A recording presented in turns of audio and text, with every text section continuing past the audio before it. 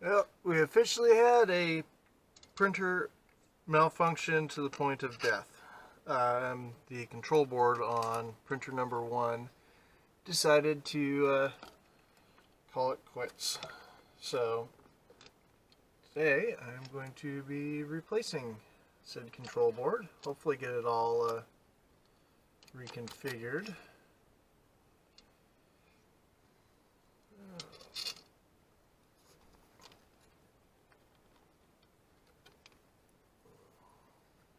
Come on, hands.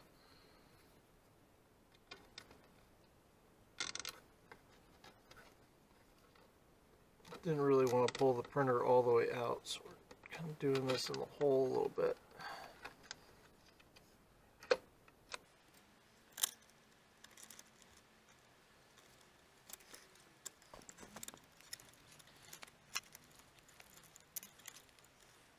I actually got to do this twice because this first control board I thought maybe was wrong. I ended up replacing it with another one.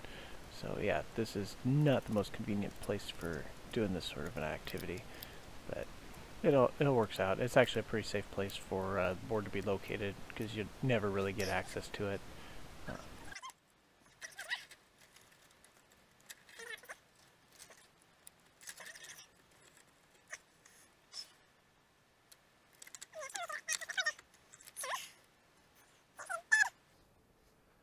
Oh, I should probably look at the diagram real quick.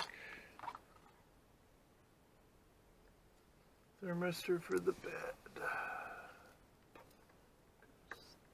There. Alright, and this is going to be a little bit of a change. I got to actually make the connections there for that stuff. This is going to be for the extruder. And one of these two fans is going to be right. Okay. And that's the extruder.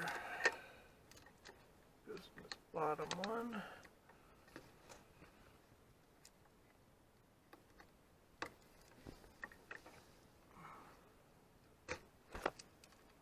Okay. At least is a quick change.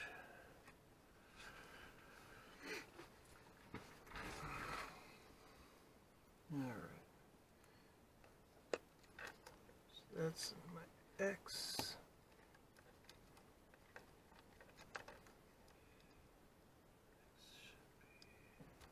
Top.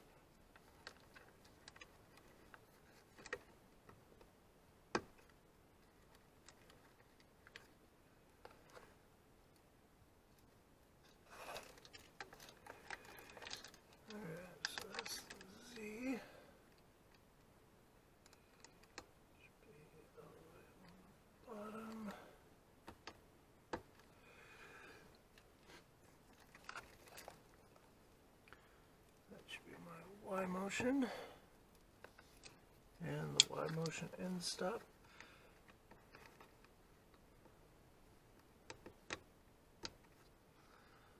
Okay, and there's my Z servos.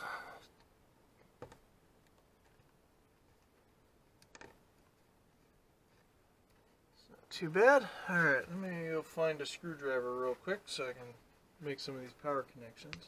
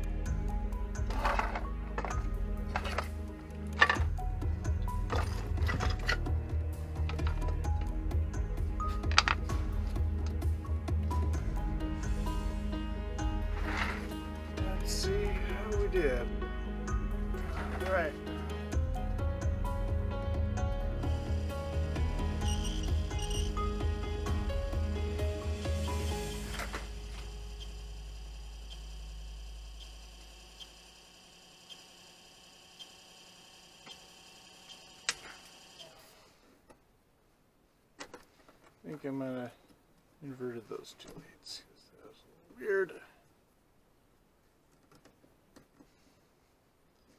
Let's try that again.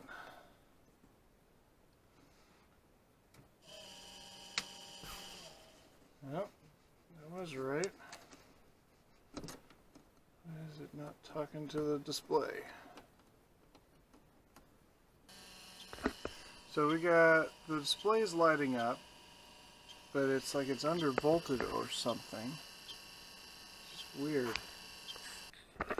I'm gonna have to do a little more research, but I might have just wasted 30 bucks because that might be the wrong style of controller for that particular board. So yeah, a little more research and we'll go from there.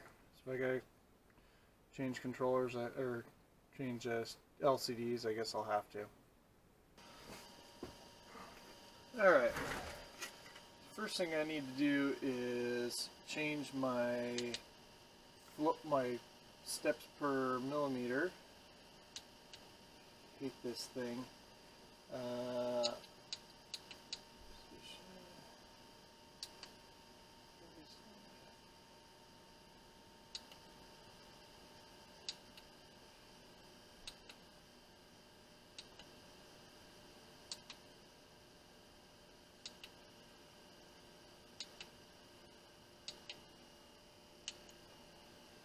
I'm still learning this interface. I fully understand why they switched to this newer interface.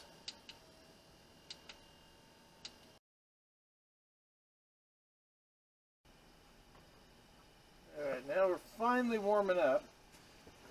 Man, I really dislike this thing. Alright, once we get up to temp, let me get this fan pulled off. Load some fresh filament in. Now we're going to put this thing to the test the hard way and actually just run it through a program that I've been holding off on.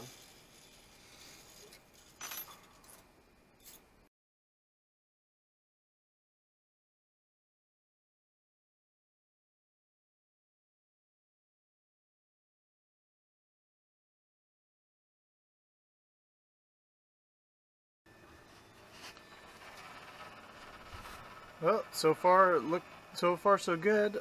Probably won't know how it all fits until this is done printing in 3 hours or so. Yeah, we'll see what it does. I might have to change the feed rates on the X and the Y, because they just seem different. But I'm guessing they're okay because it came right to the corner of the bed when I homed it. So, that gives me hope that it's fine. So, anyway, we'll bring you back once we're all done and I know if this is going to be correct or not. Well, I was hoping for a triumphant return to service, but that unfortunately is not in the cards. Yeah, I have some kind of a retraction issue.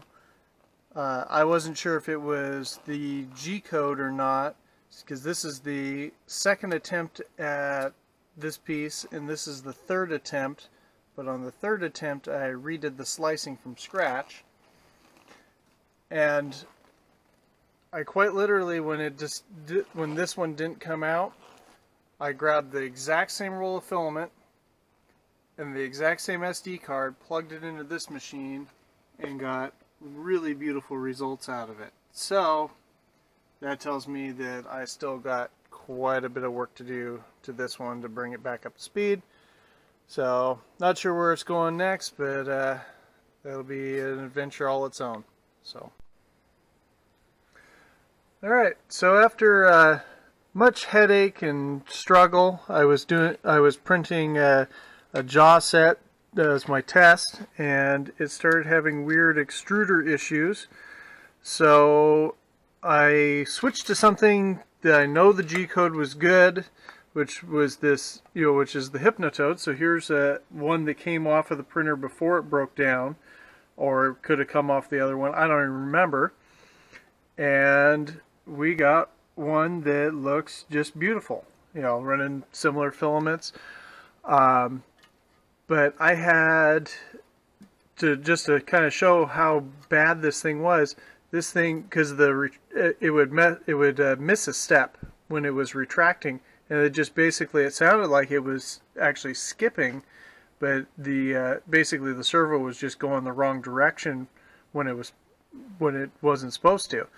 But yeah, so after many false attempts, I finally got this one to print, and at this point I think the printer is going to be fine. It's just a matter of proving it out and cleaning up my wiring mess, because that's just a nightmare.